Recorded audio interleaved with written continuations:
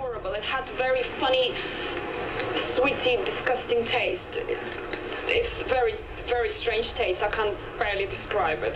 Michael and Sabina Bach, tourists from the UK, never imagined the source of that indescribable taste, and that it would trace back to 21-year-old Elisa Lam. There was something wrong. The pressure in the water was terrible. The shower was awful. The hotel's maintenance man, responding to guest complaints, went to check the 4 rooftop tanks that feed the building's main water supply. Tanks that are unlocked, but the rooftop is locked to guests. The maintenance man found Lam's body inside one of the tanks at Vancouver, Canada, came to Los Angeles January 26th. She checked in at the Cecil Hotel.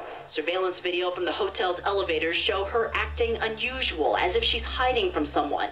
Then Lam disappeared January 31st. Wait, sweetie, don't run, don't run.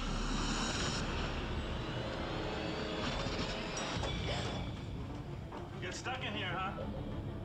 Look, Mommy, I'm gonna reach the ceiling. What's that?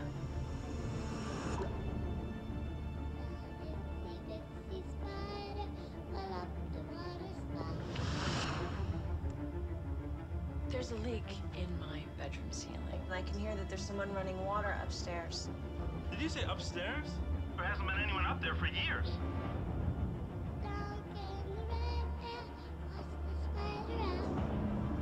So I went into the elevator and the buttons are burnt off.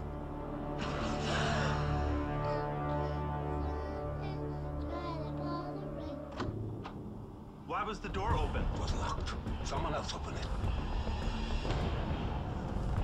Hello?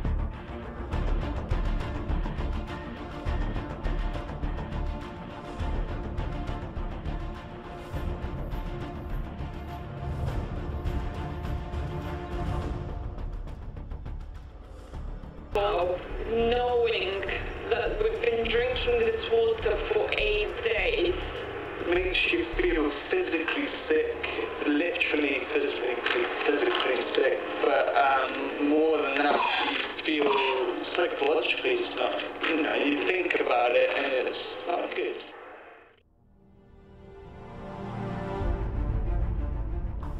This woman's name was Elisa Lam. That's E-L-I-S-A, last name L-A-M.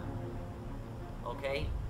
A couple of days ago, it was also reported that, I believe, in Los Angeles, they suspected that 4,500 people have been exposed to a drug-resistant strain of tuberculosis, TB for short. Oddly enough, the test that they give human beings for tuberculosis just happens to be called Lam Elisa.